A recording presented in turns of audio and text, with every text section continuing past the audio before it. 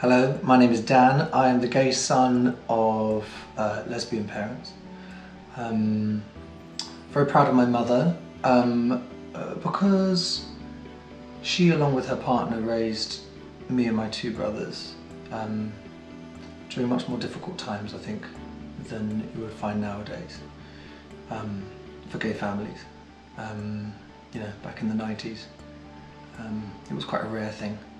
But we had a great childhood. We grew up going to Pride every year. It was great for both me and my brothers, really. You know, hanging around and seeing all the drag queens, seeing all the acts, and enjoying the fanfare that is Pride every year, and also enjoying the politics, enjoying being part of the politics. And a big part of my childhood was doing that. And it's enabled me to come out, even though I didn't really come out.